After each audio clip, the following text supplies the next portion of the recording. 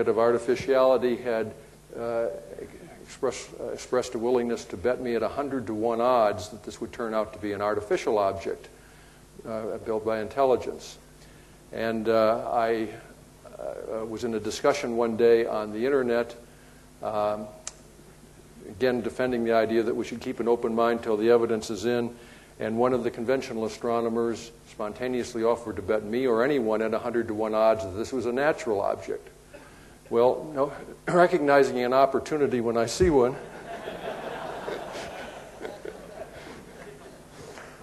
I pointed out that for every dollar I bet both ways, I'm $99 richer no matter what is the case. But this to me was an object lesson in not letting your emotions dictate your views. Clearly, somebody was not being objective here, at least one of the two sides.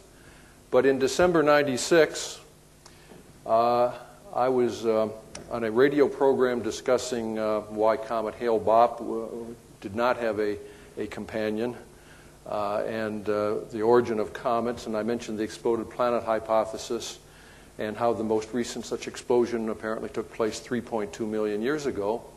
And a caller, or listener rather, wrote me email, and he said, he asked a very interesting question. He said, if you're right about all that, there's this area on Mars called Cydonia, and it has this famous face in it.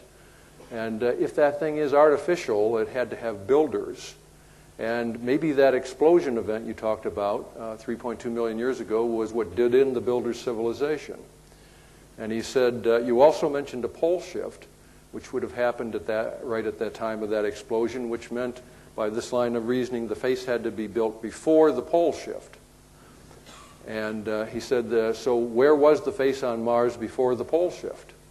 And I thought that was a very interesting question, and I understood its significance immediately.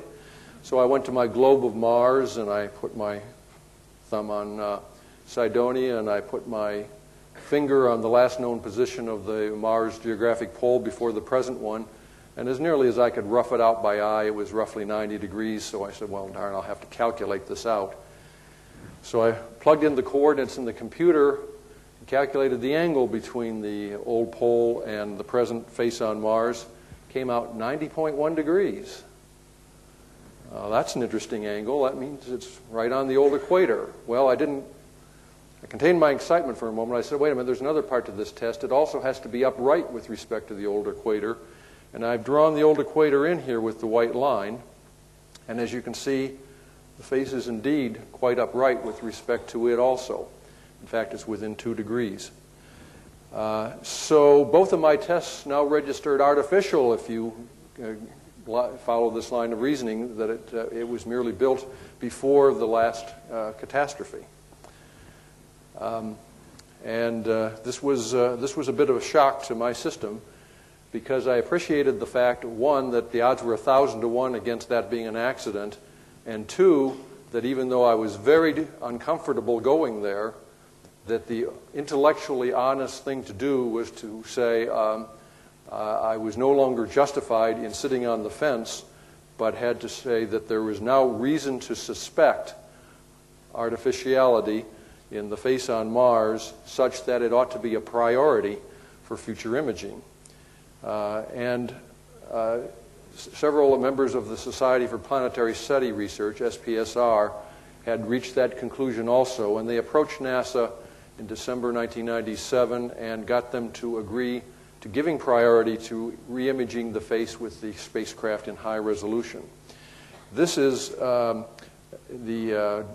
computer-enhanced version of the original 1976 Viking image, essentially the same image I just showed you, but with computers used to bring out details in the shadowed side. And you can see, even in this or medium resolution image, there is a second eye socket, and the mouth does go through. There's something asymmetric over here, but the enclosure or the shape of the mesa itself is remarkably linear and symmetric. Based on the strength of this image, we made some predictions that at the time we really thought we were just doing pro forma. None of us considered took them nearly as seriously as we should have in hindsight, but we said, well, if this is a natural object, then as we view it in higher resolution, it's going to look more natural. On the other hand, if this was built to represent a humanoid face, faces have more than eye sockets, noses, and a black line under the nose for a mouth. There's more detail. There would be eyebrows over the eye socket, irises in the eye socket. The nose would have nostrils at the end of it. The mouth would consist of separate parted lips, and so on. There are other details to the face. And moreover, that these secondary facial features have to occur just in the right location, have the right size, the right shape, and the right orientation to be obvious intents to portray what secondary facial features, and nowhere else on the mesa, so that you can just pick and choose the one that fits the mind's preconception of a face. That seemed like a hard enough condition to meet, and in fact the odds against meeting it were enormous, meeting it by chance. In fact, that is, in scientific method, how we tell the difference between a legitimate statistic or a finding that we have to trust and one that merely allows us to form hypotheses to go forward. In science, we formally call this the a priori principle. It basically means what you stumble upon and see after the fact. A posteriori doesn't count. You just use it to form hypotheses.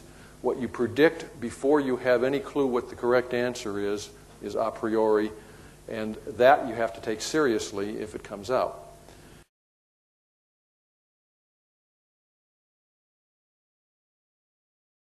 So the a priori principle is that the odds of something arising by chance are significant if calculated before any evidence of its existence is known, and a posteriori, the opposite, the calculated odds of something already found arising by chance really apply only to the next instance.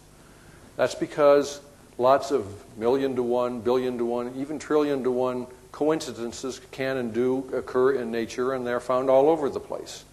Accidents do happen. In fact, part of randomness includes regularity. If something were claimed to be a random data set and it didn't have some regular patterns in it, it wouldn't truly be random. Just to give one illustration I sometimes use to bring out this point, if you had a deck of 52 cards and deal them out amongst 4 players, say to play bridge, each player gets 13 cards. There are 13 cards in each suit. So take spades, for example. If you've been dealt 13 cards and you pick them up and they're all spades, you're going to say, wow, this is a very unusual hand. In fact, the odds against being dealt all 13 spades, the only 13 in the deck, are 635 billion to 1 against. So you say, well, I just got all spades. Can I conclude then that the deck was fixed or there's been some cheating here? Well, maybe so. You could have your suspicions, but no, you couldn't prove that because, as a matter of fact, every single deal you get of 13 unique cards, the odds against getting those particular unique cards are also 635 billion to 1. And if you'd specified them in advance, that would be the odds against getting that deal. So every deal that you get is a miracle at 635 billion to 1. Contrast then the case where you pick up the hand, you see all spades, and you wonder. Versus, on the other hand, let's say I sit down at the table and I say, you haven't dealt those cards yet, but I predict that I'm going to get all 13 spades when I pick up my hand. Then the cards are dealt. I pick up my hand and I have all 13 spades. You can be very sure that was no accident. So that's the difference between the a priori and the a posteriori. So when something is predicted in advance, as these secondary facial features on Mars were, they can be considered significant. And the predictions were specifically eyebrow, nostrils, iris, and lips with the correct size, shape, location, and orientation. We worked out the odds against each of one of those occurring by accident and then combined them all together. And then, except for the iris shape, a circle, no similar features exist in the background that would allow us to pick and choose.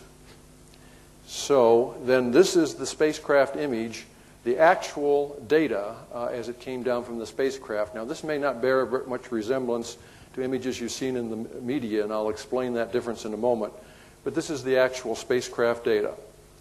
Now this image was taken under very unfavorable conditions. Specifically, the spacecraft was not over the mesa at all. It was far off to the west, so it was looking at the face, not quite edge on, but so nearly that this is closer to a profile of half a face than of a full face. So you see that the left eye socket is this huge area here, and the right eye socket, we can just see the far corner. It's hidden behind the nose ridge. That's because of our very slanted, angled viewing perspective. We're viewing from the side, not above. And the other thing is that the lighting was extremely unfavorable.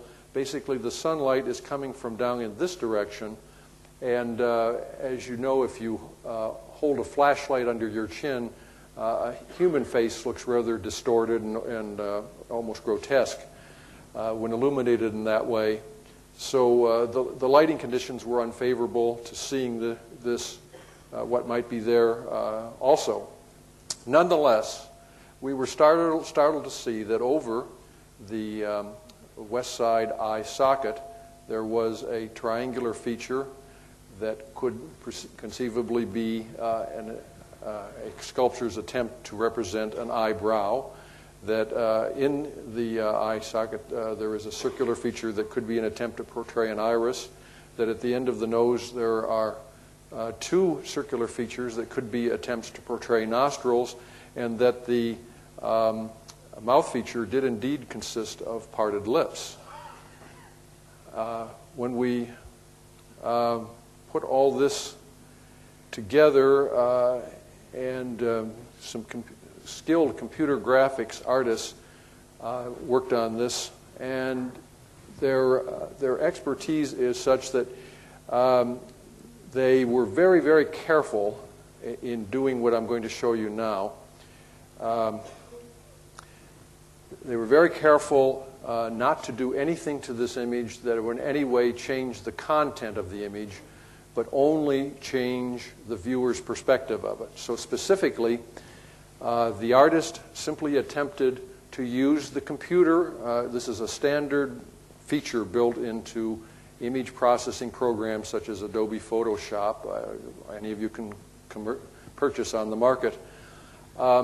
You can change the lighting, the direction from which the lighting comes for a feature, and you can change the angle at which you're viewing it. Now that requires knowing three-dimensional information about the image, but we have that because we have images from the face taken at several different viewing angles. This is what so the artist began with a negative of the image I just showed you. And let's see. Now, if I can, what I'm going to do is start this animation. It's a very short animation. It'll be over before you blink an eye. This is just a sequence of images put together in an animation that show the lighting change being made step by step very quickly, and then show the reorientation of the face to an overhead viewing angle. So here it goes. There's the lighting change, and there's the adjustment to the overhead viewing angle. And this is the computer's reconstruction of what it would have looked like from that viewing angle. Now this is the image that was released to the media. It doesn't even look anything like the original raw data. What happened here? Well, that's a very good question. Fortunately,